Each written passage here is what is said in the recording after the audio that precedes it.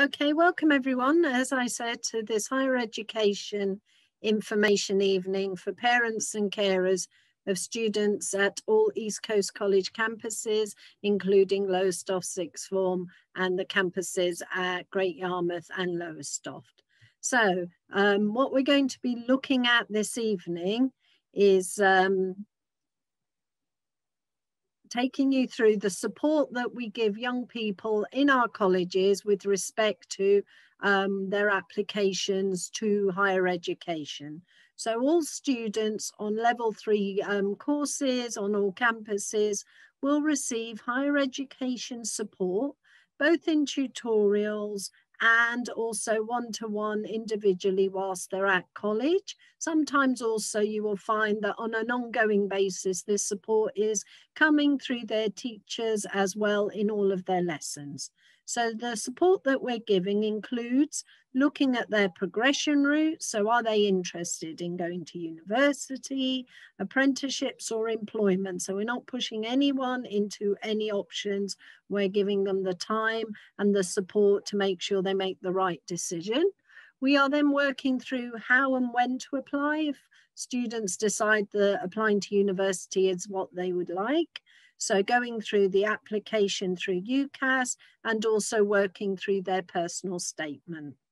We also provide support around any tests linked to application and any university entrance interviews. This year has been particularly tricky, and what we have done is support young people with online mock interviews in the college, and certainly looking at multidisciplinary questions around applications to areas such as medicine. So we're trying to make sure that students are meeting all deadlines on time and all tasks are completing. So we're keeping an eye on everything that's happening throughout the academic year before they leave college.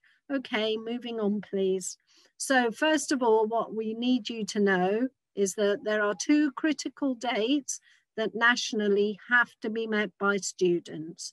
So anyone applying to university who is looking to go to Oxford or Cambridge or to study medicine, veterinary medicine or dentistry has to have their application in by 6 o'clock on the 15th of October. And the national deadline for all other university degree courses is the 26th of January at 6 o'clock again. So those are 2 critical dates. And again, we will be reminding students. And this evening, just moving on swiftly, what we are doing is looking at certain aspects of application to university. And we're very fortunate in that we have 3 speakers to take you through each of these aspects. So why go to university? Rebecca Foster from the University of East Anglia is going to talk us through this. And then we have Nicola Rushby talking through student finance. And then we also have Kerry Payne from the University of Suffolk at East Coast College talking about degrees at East Coast. And then I'll bring it all together with closing remarks. And if you have any questions as we move forward, could you please type them into the Q&A box? Okay, thank you very much. I hope you enjoy the evening, and over to Rebecca. Hello. So I am, say Heather Monzi at the bottom, so apologies about that. I have stepped in last minute due to sickness, so Heather unfortunately can't be with us. But I'm going to be speaking through today about why do people go to university? So a lot of this will be applicable for degrees on the whole. So when Kerry speaks later about for degrees at further education colleges as well, this is very applicable for that. But some of it is unique to the university experience when we're looking at things like accommodation and those sorts of things as well. So I am based at the University of East Anglia, but I do work for the outreach department. So everything I speak about here is impartial advice and guidance. So no matter where you are looking, if you want to go to university anywhere in the UK, this is all applicable up and down the UK. But I will use some UE examples for the simple reason that they're at my fingertips because I'm based at the university. So when we look at why people go to university, we tend to look at 4 top reasons. So we've got the 4 categories here with looking at career. So every one of the pathways that students go down, whether that be going down the apprenticeship route, the employment route, or the university or higher education route, they are going to be thinking about the career at the end of it, because we will all need to work, is what we'll spend the majority of our life doing as well. So it's a really important factor to think about. The second thing, and a really good reason to go to university, is because you simply enjoy learning. You simply love gaining knowledge, and there's a lot of more knowledge that you can get in different subjects at university beyond what you might be offered at sixth form and college as well, in a wide variety of subjects due to how large university institutions are and how many people are there. And then we'll finish off with looking at the things slightly outside of the academic side. So things like life skills, for example, and social life as well.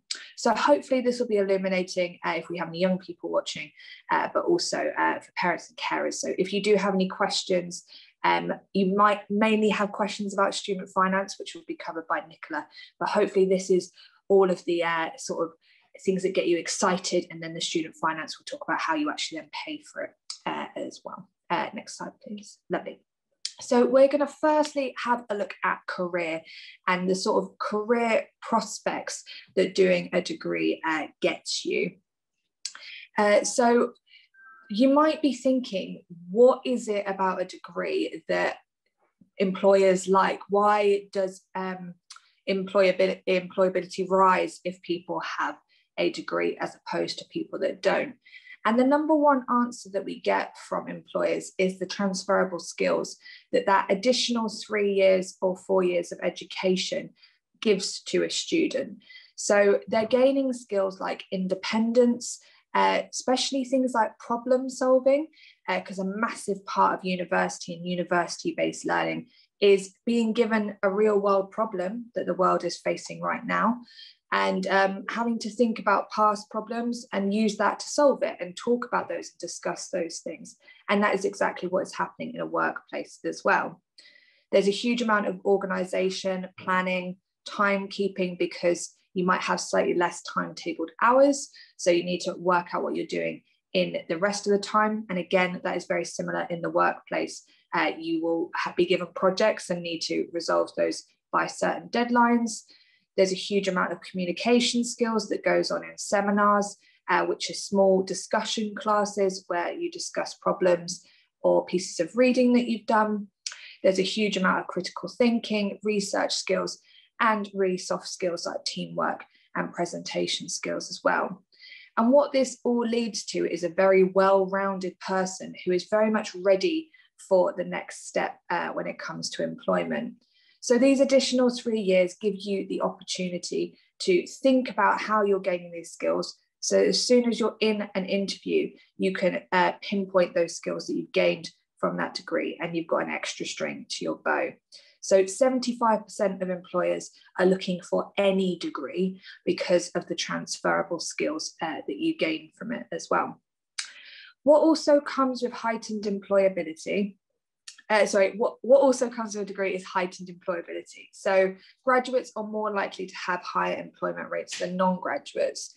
And in an employment market that can be quite volatile, like the one at the moment, it's basically the more qualifications someone has, the more strings they've got to their bow, the more competitive they can be. And it could be that one extra thing that helps you get that interview over the other applicants. So it's a really big career win in that respect. What also comes with moving into sort of employment and sort of with graduates is actually the profitability of doing a degree. So a lot of people get very scared about doing degrees because there's negative press around things like debt and big scary figures. But what we always try and remind students of is that it's an investment in yourself. So on average, graduates earn 20% more in their lifetime than those without a degree. So even if the outgoing cost is £40,000, on average in your lifetime, you could be earning over £100,000 more than your peers without a degree. So it is really investment in yourself that pays massive dividends in the long term. And as Nicola will talk about, the repayments with a loan are not quite as scary as they might at first appear. So it is more of a graduate tax than a big scary lump of a loan anyway. So all of that sort of rounded up showcases the real profitability, but also that you're given more chances in employment when it comes to having a degree. There are things like graduate schemes that are basically schemes that are only open to people with degrees, which can allow people to sort of jump a couple of rungs. If you think about a career like a ladder, you can go straight into management possibilities, getting paid to be trained, and then ending up something like a regional manager without having to spend years working your way up the ladder.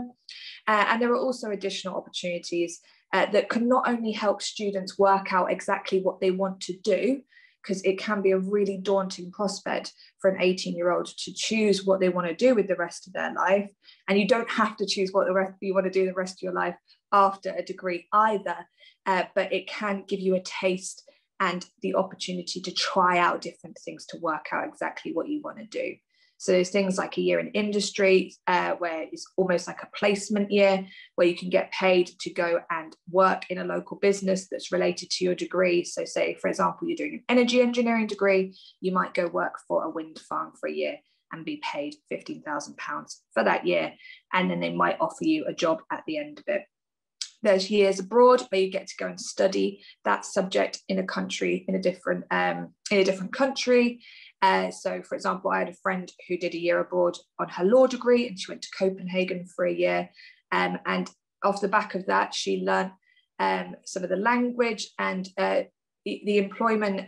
It really helped her with employment, having that experience. She's mentioned it in interviews since, because she works for a global brand that has links with Denmark. There are internships, there are placement, there are volunteering opportunities. And they find that within these opportunities, the people that are running them are often a lot more forgiving than perhaps with people in the larger pool of employment who they might expect to have experience, because they know that they're talking to graduates, they're talking to people currently doing degrees. And so it can, with no experience, you can get opportunities to help you gain experience as well. So the second point we're going to touch on today is knowledge. And basically, one of the best reasons to do a degree is because you love that subject and you have a thirst for knowledge and you want to gain more knowledge. It is 3 years, so it is important to really want to do something. And as we sort of said earlier, having any degree can be beneficial. So if you don't know what you want to do with the rest of your life, and this is certainly what I did, I just wanted to carry on learning about something. And on that journey, I had opportunities and I started to work out a bit more what I wanted to do from having a degree. So it's important for you to try and think, if you are thinking about university, to break things down, to have a think about what kind of courses you might be interested in.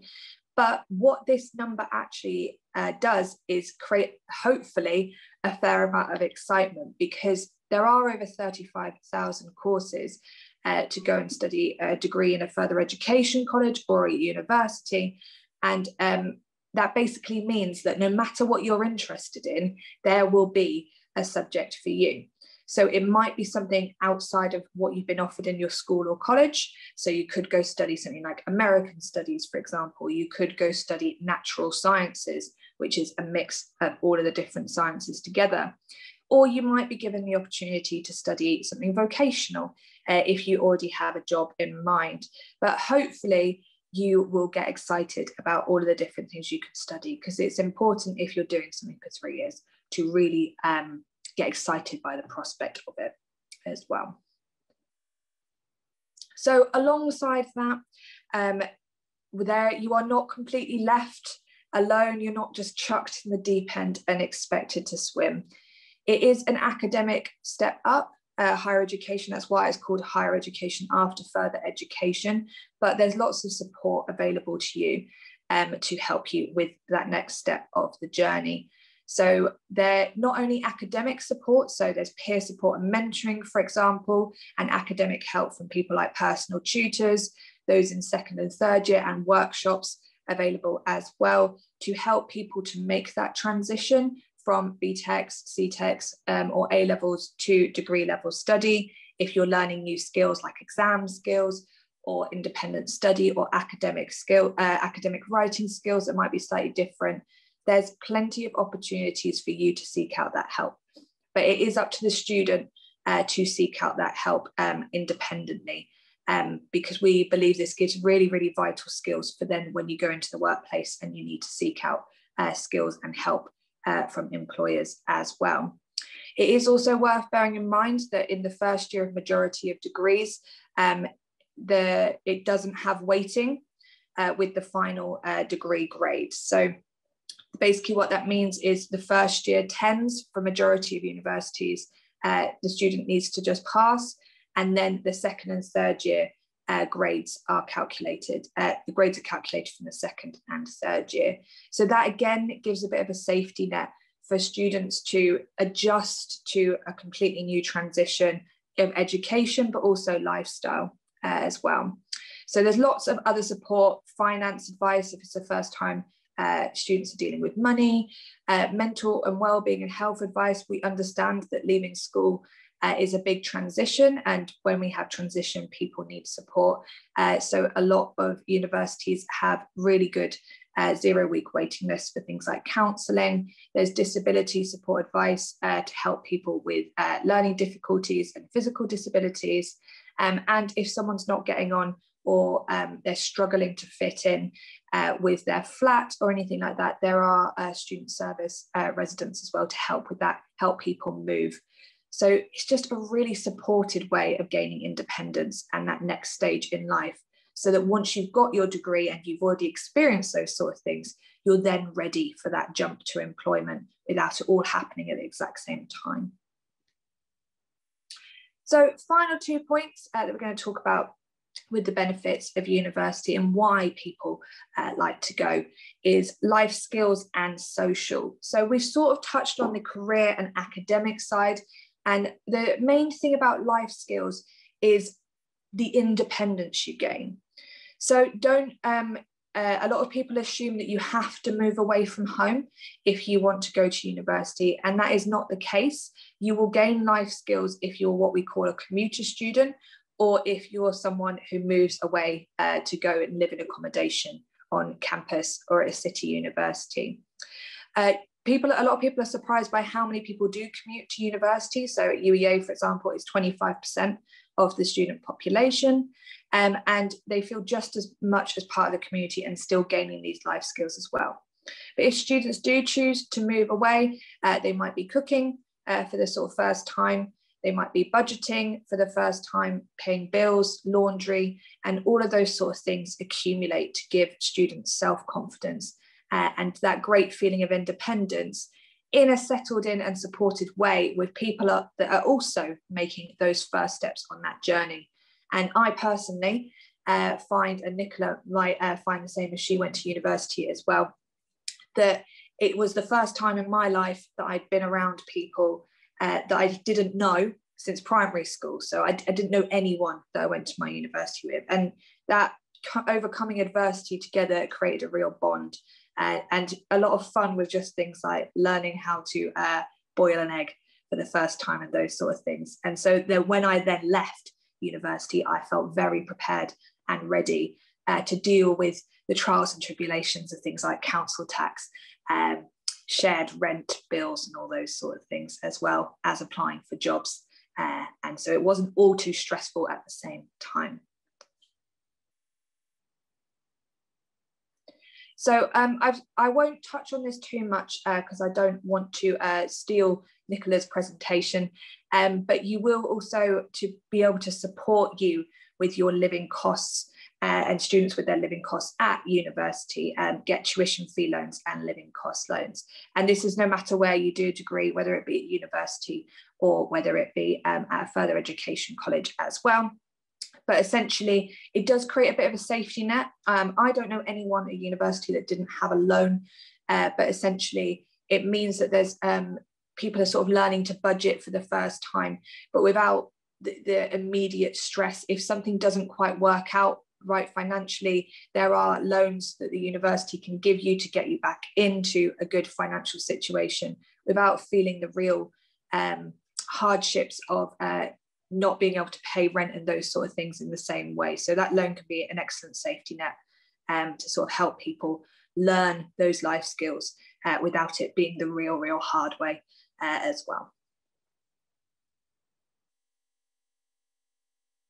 So the final fun bit that I'm going to touch on, and I did this presentation to students earlier, and I asked them why they wanted to go to university, and they said partying. So social is an element of university. Hopefully it won't be the whole element for the reasons why people want to go, because there will need to be some study going on. But having a good time is a huge part of university. It doesn't have to be associated with drinking. There's a lot of sober societies. There's a lot of parts of every society the university holds people to ensuring that both everyone feels welcome within them as well. But a lot of what comes into it, if we actually break down sort of the parties and the nightclubbing, the things that you frequently see, is meeting new people, having new experiences, and getting involved in things like clubs and societies as well. So the reason that social life is, and sort of students feel so free and enjoy themselves so much at university, is because their timetables tend to be a lot more condensed and less structured than perhaps at school and college. It's not always the case. There are people, especially on STEM subjects and medicine, that have very full 35-hour contracts, and they feel like they're getting very good value for money because of that. But what you're often expected to do on social science courses, so things like business, economics, and humanities, so things like English and history, is fill the rest of your time with study. But it is up to you. If you'd rather do your study in the afternoon and then have the evening to go out, if you don't have any lectures on the Wednesday, you are able to do that. If you'd rather have your evening to do clubs and societies, you can do that.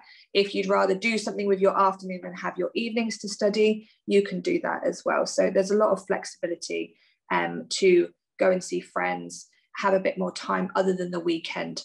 There's not as much living for the weekend when it comes to university because of the amount of free time you have. So yeah, overall, people love it. And if we've learned anything about the past year of education and working, that school is definitely not just about studying. It's not just about being in the classroom. There's so many other elements that makes it an excellent experience.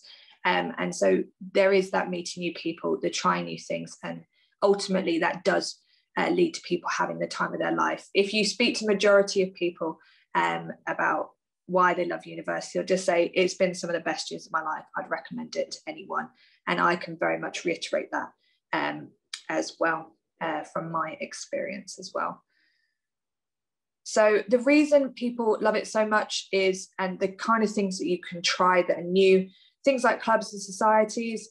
There's things like hummus society. There's things like dance, sports, music, basically anything you can think of. There's over 200 clubs and societies. So if you think that there's maybe 400 people or maybe even 1,000 people at your schools and colleges, there might be 4,000 people in your year. So you'll find people with similar sort of interests as well, or the students find themselves with similar interests.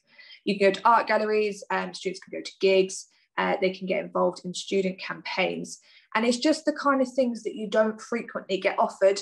I certainly don't get emails about, hey, do you want to join my drama production or anything like that every day. That can just be really enriching, really help you to find out who you are, what your interests are, to maybe even take those on and make those into a job.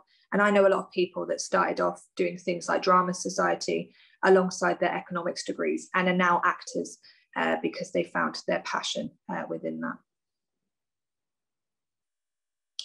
So I won't show this video because I don't think it will work, but what we'll do is we'll send you a link to our resources centre through Marie after today. which essentially has loads of information from students. So I'm a little bit out of university now. If the link works, then we can give it a go. But this is essentially from James. His name has completely escaped me. Very famous Radio 1, Greg James, that's it, who went to the University of East Anglia, talking about the club and society that launched him into his career, which was radio. The part being live wire radio. So if we can try and play that, let's see if that works. Well, my drama degree really helped me in terms of, I wanted a degree and I wanted that discipline, and I wanted to do essays and dissertations and read books and stuff and learn lines and do plays. But the thing that directly helped my career was probably Livewire, the student radio station, and I look back on it so fondly.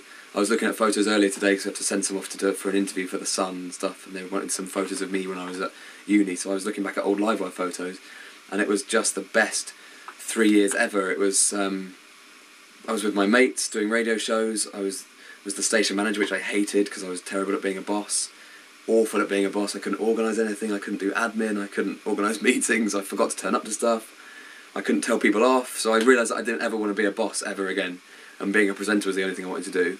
And but Livewire was incredibly important in that it let me just do anything I wanted on the radio, and that has helped me so much in what I do now. So it was absolutely vital, and I don't think I'd be here today without that student radio station. So if you can't take it from me, take it from Greg James, to sort of showcase how these student opportunities are not only a good time, but can absolutely lead to your passion and your dream coming to fruition as well. So just to wrap it all up before we hand over to Nicola to talk about student finance, hopefully today has given you a really good insight into what university can offer students. It can help with career opportunities through not only helping with employability rates, but also letting people access sort of the top rungs of career ladders so that they really can do something they're passionate about. They can move up into new, innovating and exciting things, and also get the pay that they deserve as well. They can study something they love, but in a supported environment. They can develop valuable life skills, again, in a supported way, so that then when they have some trials and tribulations with adult life, it's not all at the same time. And they have friends to sort of support them through it who are doing the same journey. And they have the opportunity to meet new people, try new things that ultimately could make it some of the best 3 years of their life, and an absolutely life-changing opportunity as well. Thank you very much for listening, and I will pass you over.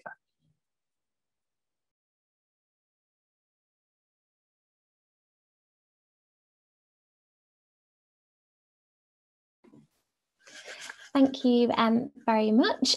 So yes, I'm not going to turn my camera on, only for the reason that when I turn it on, it seems to make my internet go a little bit slower. And the last thing I want is to be kicked out of the webinar, and I want you to be able to hear everything that I tell you about student finance today. My name is Nicola, and I work in the Schools and Colleges team at the University of Lincoln. I attended the University of Lincoln myself on an undergraduate degree for 3 years, so I am familiar with the process of applying for university and also applying for student finance as well. So student finance is probably the second most important thing to get organised for university. So the first being actually making that application, and the third being applying for accommodation. It really isn't the scary thing that it's made out to be. So hopefully this talk today will help answer those questions that you might have. If you could go to the next slide, please. Thank you very much. I'll just start with some of the basics and just tell you a little bit about Lincoln, just so you know what we're about before we move on to the main topic. So for anyone who is not familiar with Lincoln, as you can see on the map, we are based in the East Midlands. If you're familiar with Nottingham and Sheffield, we're about 40 miles away from them, and probably around about 130-ish miles from where you are at the moment. We are what we call a campus-based university, and we sit right in the heart of the historic city of Lincoln, which we always say offers a lovely mix of old and new. Uphill, if you're not familiar with it already, we have the fantastic Lincoln Cathedral and the Lincoln Castle, and it's full of lots of history up there. And as you move down the hill onto the high street, it's very modern and very much a student-led city, so there's plenty of things for students to do. We've recently been awarded the title Modern University of the Year by the Times and Sunday Times Good University Guide 2021. And as you can see on the screen as well, we've got great graduate prospects, with 96% of our graduates being in work or further study within 6 months of finishing their course. Over 70% of our students walk to campus every single day. Everything is very conveniently reachable by foot, so all of the shops, the cafes, the restaurants. So there's very little need for public transport and very little need for a car as well. So before we move on, if you do want to take any notes, please feel free. There will be some contact details at the end as well for you to get in touch with us. So these are what sort of the aims and objectives that we're going to look at today. So we'll be looking at the UCAS timeline and having a look at where student finance actually fits into that timeline. We'll be having a look at what students actually have to pay for, what available funding there is, and also any additional support, how students actually apply for student finance, the repaying the loans, and then some key bits to remember as well. So we'll start with the UCAS timeline. So here you can see the student finance sections highlighted for when student finance normally opens, which is normally around February or March time. And then also when students need to apply for their student finance by to guarantee funding for the time that they start their studies. So as soon as student finance opens, which it has done now for this year, I recommend that you encourage your child to apply as soon as possible. So as a rough idea, the deadline for student finance this year to guarantee funding in time for their studying was the 21st of May. So that just gives you a rough idea. Please bear in mind it can actually take up to 6 weeks to process the application as well. At some point, your child will be asked which institution will be their firm choice. If they don't know, then just advise them to put in the one that they think it will be, as it can easily be changed in the future if they change their mind, or if they perhaps don't get that place at university and end up going to a different one. It's also worth bearing in mind that last year in the 2020 cycle, just under 50% of all initial applications for finance weren't actually started until after the May deadline. So some students were still waiting for their finance to come through in November because they applied late. So really do encourage them to meet the deadline, as it will make it a lot less stressful and make it a lot more seamless for them. And it's just one less thing to worry about. The other major thing to consider within this timeline is student accommodation. So if accommodation is required, then each university will have their own start time and also a deadline to guarantee a place at the accommodation. That's why I've not included it in this graphic, because it is different for each university. But for instance, here at Lincoln, we open our accommodation applications in November. But to be able to apply, students must make us their firm choice. If you could go to the next slide, please. And then if you could just click for me, thank you. So now we're going to talk about the loans. So in the end, the loans students receive are added together for repayment purposes. But to start with, it's easy to divide the loans into two separate pots. So the first part is the tuition fee loan. So this pays for not just someone to teach your child, but also the teaching facilities that they are taught in, and any other learning resources that they will use. And then there's the maintenance loan, which is basically the living costs. So that's your pot two. And this helps to pay towards their accommodation, things like their food, other bills, social life, and any other activities that they might want to get involved in whilst they're at university. So let's take a look at these in a little more detail if we go to the next slide. So the tuition fee loan is the first part. Please obviously bear in mind that any figures that I give you today are for 2021 entry, and these figures can change. You should be able to find out the figures for 2022 entry around December time or around sort of January next year, they'll be published. So the tuition fee loan is the easy bit. It's probably the most simple bit. The tuition fee loan is not means tested, so students get what they ask for. It's paid directly to the institution that they are attending by Student Finance England on their behalf. So they never see it, so they don't really have to worry about it. Although partial loans are available, I would always recommend taking out a full loan. And a lot of people ask why, but the reason is, unlike any other loan, the student finance loan repayments are calculated on the amount your child earns, not the amount that they have borrowed. So my recommendation would be to borrow the maximum loan, which currently is £9,250 per year. And it's as simple as that. That is your tuition fee loan. So then we have the maintenance loan. It's not too complex, but it's a little bit more complicated than the tuition fee loan. It just takes a little bit more figuring out. So all who apply for the maintenance loan will get a minimum amount. Above this minimum, though, the amount your child will get is dependent on a number of really important factors. And these factors are where they are studying. So that could be their local university or local college, or it could be further away or in London. Where they live whilst they're studying. So for example, it could be that they are living at home whilst they're studying, or they're actually living at accommodation near their university. And finally, the most important one is the income of the household. So this is calculated on the salary income of the main breadwinners in the home, and any additional income from other sources, such as pensions, any second homes, or any other investments. So be prepared that your child will need your help and that you will need to supply at some point some financial evidence on their application. This time, the money they get is paid into their bank account, so it's up to them to be looking after that money. Payments are generally made in 3 instalments, which tends to be around September, October time, January, and then around April. So this is paid direct to them, so it's really important for them to make sure they are managing this money to help them cover any of their outgoings that they may have. And that could be social related ones, or it could be outgoings such as TV licenses or phone bills.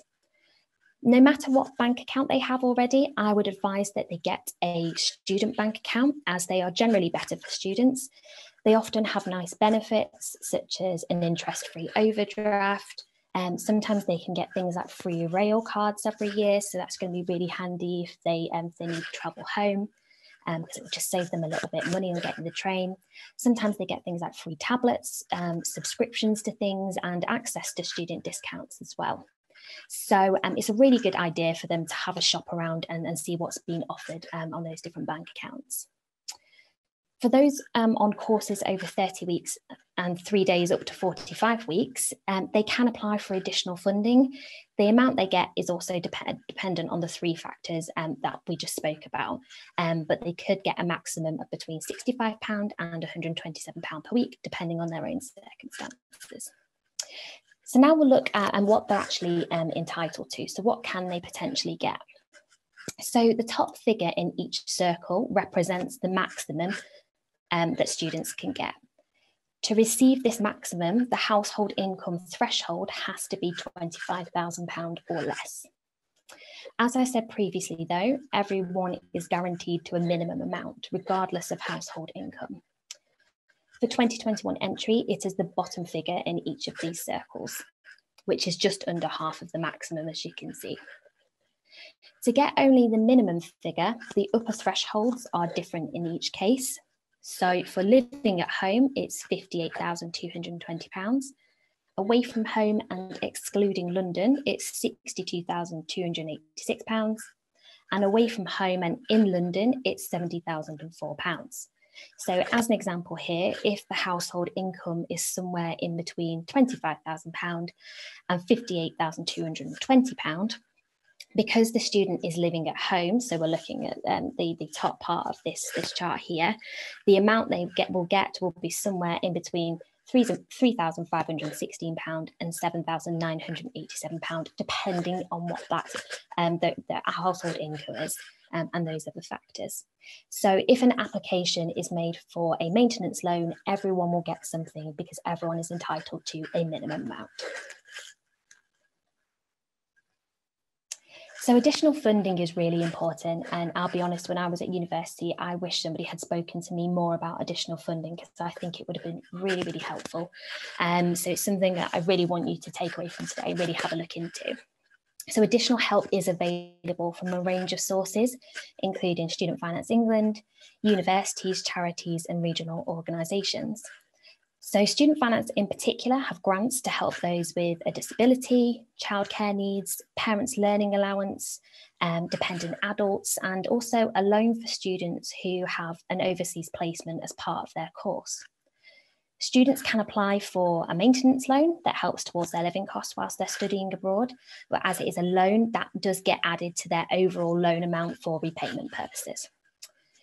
All universities will also support students through scholarships and bursaries, so make sure that they check what is being offered at their chosen university. Here at the University of Lincoln, for an example, we have a number of scholarships and bursaries, including the Excellence Scholarship, which is worth £1,000, plus our University of Lincoln Scholarship, worth £500 per year for students with household incomes below £45,875. But every university will be different, so check what they're offering. At Lincoln, we also have now some new Vice-Chancellor scholarships, each worth £5,000, and they're there to help cover living costs as students continue their education at degree level. So these scholarships do have an eligibility criteria, so it's definitely worth checking whether they are eligible to receive this. For example, for budding scientists, one scholarship will be awarded to a new student on the university's computer science degree, and another to a new student studying either biology or zoology. So that's just Lincoln. Every university will have different scholarships. There is a box on the main student finance application asking if they want to share their financial information with their firm university. And I really recommend that they tick this, as if they do, the university can calculate what they will give them automatically. So it's almost like one less thing to worry about. So please keep an eye out for that box. It's also important to note there is actually now new £5,000 per year NHS funding for nursing, midwifery and some allied health courses, including paramedics. So some students may also be eligible for up to an additional £3,000. They don't need to apply for this. It will be automatically calculated through their main application for the £5,000 if they do decide to apply for that. But please always encourage them to check the application process for any additional funding and to check when and how they apply. So, for example, it could be that they need to apply before enrolment, or it could be that they need to apply after enrolment. And the best bit about all of this is that it's non-repayable. The only bit that is repayable is the loan for studying abroad, because it is a loan. So whatever they get to keep, and it's there to help them throughout their studies. Next slide, please. Thank you. So now we're going to look at how to apply. So the application is normally done online through the gov.uk website. A paper-based application can be done, however, this does take a little bit longer, so it is normally easier to do it online. So remember, to apply, your child will need their passport or other recognised form of ID, and they will also need their bank account details and a national insurance number as well. They will need to create an account online, and they will need to make sure they're filling in the application step by step, making sure that they're being methodical and accurate. And the breadwinners will need to provide the financial evidence when required. It does not all need to be done in one go. So once they have registered, they can stop and carry on as necessary. As mentioned earlier, it will ask them for their firm choice of institution. If they are not sure, then they can put in which they think it will be. It can really easily be changed. It's not a problem. And it takes in total about 30 minutes to complete the form. But as mentioned earlier, it can actually take up to 6 weeks to process. Once received by Student Finance England, if they are happy with all of the evidence that's supplied and nothing is missing, it will then be formally processed. And they don't just apply at the start of their course and that's it. They apply for both loans each year of studying, as circumstances obviously may change, but subsequent years should be much quicker due to Student Finance England already having a bulk of the information that they require. And when they do this, they often have to do this by June time, but they are normally notified. Next slide, please. Thank you. So just a few top tips for you when applying. So just to make this a nice, speedy application process, They will need to fill in the form accurately and methodically and make sure they don't rush, and they are just checking each and every stage and making sure that they're giving everything that they need. It's vital that they make sure they send Student Finance England all the financial evidence that they ask for. If they don't, they will send their application back to them to amend. And obviously this could then impact when they receive their loans. I know when I applied for student finance, I think my mum sent off the wrong thing, or it wasn't quite what they wanted, which means they had to send it back. And I remember feeling a little bit stressed and a little bit flustered. I got my loan on time and everything like that, and it was fine, but it's just something, you know, that little bit of stress that nobody needs. So just try and make sure you send them what they need when they need it, just to make it really smooth. Consequently, anyone supporting this application with financial information will need to know what to do and the evidence they will need to submit.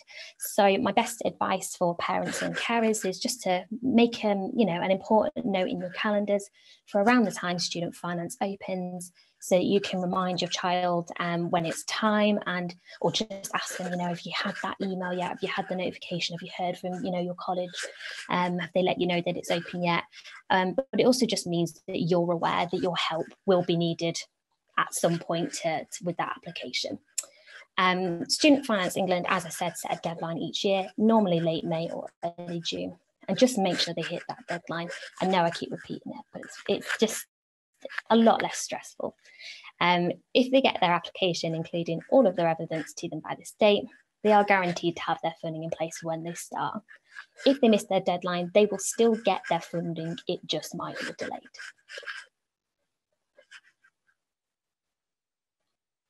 So now we'll have a look at repaying the loans. So the tuition fee loan and maintenance loan are added together to give one overall sum. So your child will be considered for repayment in April, the year after graduation, and they'll pay through the UK tax system. So if they work for someone else, it comes out of their salary or in their yearly tax return if they are self-employed. So they only repay once earning above £27,295 per year gross. And they will pay then 9% of the difference between their gross salary and £27,295. If they drop below this £27,295, they will stop making payments. If they go back above that figure, they start paying again. After 30 years, if there is anything left, the loan is written off and they will no longer need to make payments. They have 30 years to pay it off, and that 30 years starts the 6th of April, the year after they graduate, and then doesn't stop even if for whatever reason their salary drops below £27,295 and they stop making payments. The 30 years just rolls on, whatever they are making, whether they are making payments or not. So here's just a bit of a summary of, you know, what will they actually pay. So remember, they will repay 9% of what they earn above the threshold, which is £27,295 a year, which works out £2,270 a month, or £525 a week. So the example that we have here is that they are earning £30,000 per year, and therefore they are £226 per month above the threshold of £2,274. That's how much they are above that monthly threshold. So therefore, as I said in the previous slide, they will pay 9% of whatever they earn above the threshold. So in this case, it's going to be 9% of £226. If anybody is a maths whiz, I will just give you a second to see if you want to figure out what you think that repayment might be per month. Amy, if you can just click one more time for me. Brilliant, thank you. So that repayment, to be precise, is £20.34 a month, which is not exactly breaking the bank. And most people nowadays have phone contracts that cost more than that. So £20.34 a month to be getting, you know, a fantastic bit of education, potentially earning more money in the future and gaining all of those fantastic skills is really good. If you could just pop the next slide on for me. Thank you. So here's a quick recap on repayments. So As you can see on the chart, at £27,295 or below, they'll pay nothing off their student loans at all. As they earn more, it goes up, but it still makes relatively little impact on their take-home pay. And we have to remember it's the degree that got them there in the first place, earning that sort of money. So if they are earning £40,000, they'll be taking home somewhere between £2,400 and £2,500 per month. So paying back about £95. So it certainly makes it worthwhile to be able to be earning that sum of money, broadening their knowledge, gaining those valuable life skills, valuable experience, all those transferable skills, and having an internationally recognised degree under their belt, and just generally making themselves more employable as well. So just a few last bits to remember. So bigger borrowing does not mean bigger repayments. The way the repayments are calculated is based on their earnings, not what they have borrowed. If they want to change their firm choice of university before they go, or they move universities while studying, they just let Student Finance England know. They will tell them if they need any additional information from them or their university, but it's very easy to do. After 30 years, any remaining student loans they have will be written off, no matter how large they are. And as soon as they become live, the loans will accrue interest to either retail price index or up to retail price index plus 3%. How much interest is dependent on whether they are currently studying and how much they are earning once in work. Student loans do appear on credit files, but it will only affect their credit rating if they default on payments, just like you would with any other loan. And lastly, when applying for a mortgage, they will be asked to confirm if they have student loans, as all household outgoings are considered when making an application.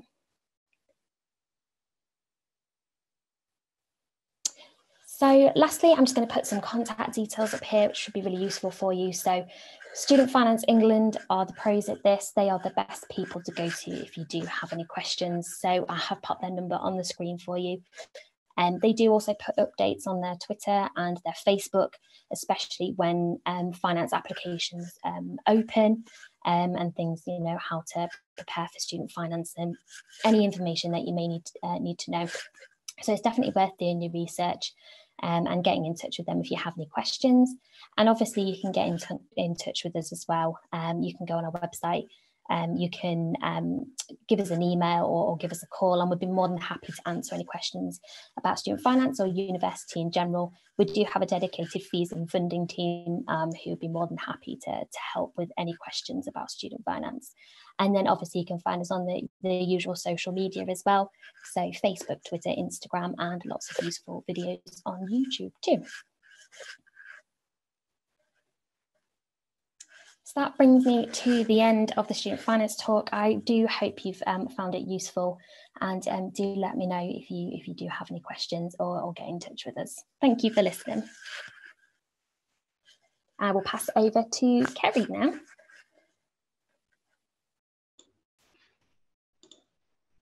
Great, thank you, Nicola.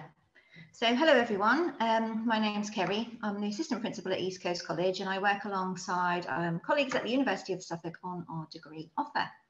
So I'm just going to briefly take you through an introduction to the higher education offer that is actually available at East Coast College at either our Great Yarmouth, our Lowestoft, or our Lowestoft Sixth Form campus.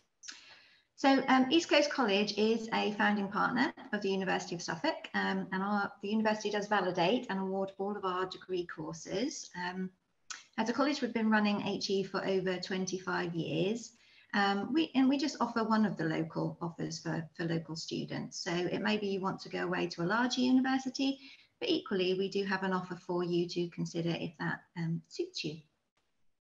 So currently we have over 30 different courses, probably closer to 35 different courses now. And year on year, we have just over 400 learners studying on degree courses with us. We not only offer degree courses, but we can also offer higher national certificates, higher national diplomas, foundation degrees, and also higher end degree apprenticeships. Okay, so I just mentioned that we have a range of provision in our degree offer, which could include higher end degree apprenticeships.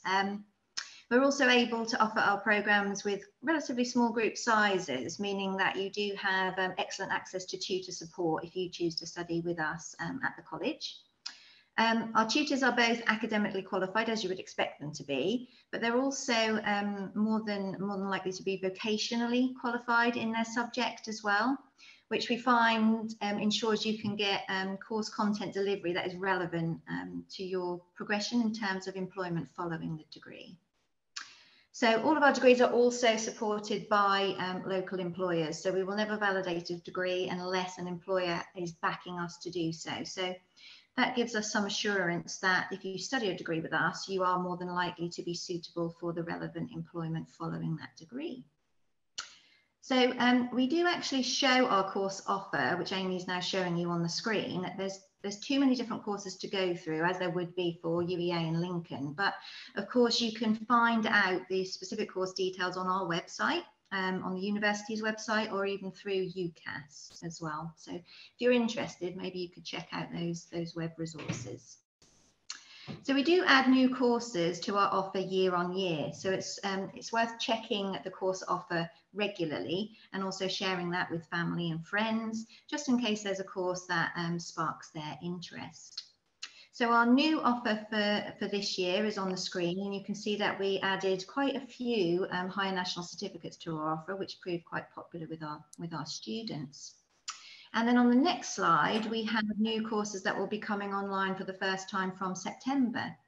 So this just illustrates that we have new and fresh courses coming through year after year. So just keep an eye on that.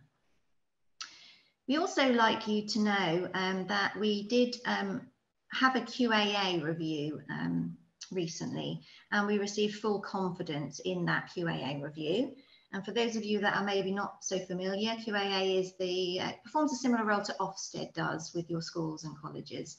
So we just like to point that out to make sure that you know that this particular review verified the quality of the academic and the student experience on our courses. So we do just want to point out that it is high quality provision that you can study locally, if that's what you choose to do. So if going to a large university isn't for you.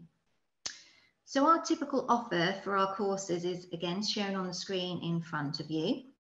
But if you are actually one of our own East Coast College students, including Lowestoft Sixth Form students, you will actually benefit from a reduced tariff guaranteed entry plan. So you can see on the screen that the original tariff is posted, and then there'll be a reduced offer for you. So if you're from East Coast College or you're a parent of someone at East Coast College, please encourage your young person to speak to their tutors, because this reduced offer may just help relieve some anxiety about them gaining entry to higher education. And this does apply to University of Suffolk wide, not just East Coast College. So learners can study their course, and they will have to take out a student loan, as Nicola has just been describing, and that is supported through Student Finance England. And again, the college information team can provide students with guidance and support on making their application. And again, as Nicola says, also contacting Student Finance England themselves is also a great source of support. So that was a little bit of a whiz through our higher education offer, and you can see a few benefits of studying locally with us, staying at East Coast College. We feel there are some benefits. Equally, there are benefits of going away to university. It just depends on your particular circumstance and what you're looking for. And just before I sum up today, we do also just want to point out a very unique offer that we can offer you that is within our higher education provision. And this is a Maritime Debt Cadet programme. So this is a new course we have on offer from September. It's for students who are interested in a career in the Merchant Navy and working around the world on a range of different ships, which could be cruise ships or tankers, cargo ships, etc. And the real benefit of this programme, if it's a subject and career choice of interest to you, is that it's a fully sponsored 3-year programme that will take you all the way through to either level 4 or level 5, depending on the route that you choose. Which means you don't pay anything in terms of student loans or fees for your courses, and you'll also receive a training salary from a linked company. So you will complete either a higher national certificate or a foundation degree in nautical science, and you'll also work towards completion of a certificate of competency. And having these qualifications then means that you can walk out of the door fully qualified as a deck officer and work anywhere in the world on a merchant navy ship. So the cadet programme is split into 5 stages. 3 of those will be on shore at the college and 2 of those will be at sea with your training company. While you're on shore, you'll study with us in our Energy Skills Centre, learning all of the theory that applies at levels 4 and 5. And you'll also be using our state-of-the-art simulators that will teach you how to navigate ships. And then while you're at sea with your sponsoring company, you will complete elements of your onboard training. So this is a very unique offer, and if anyone is interested in that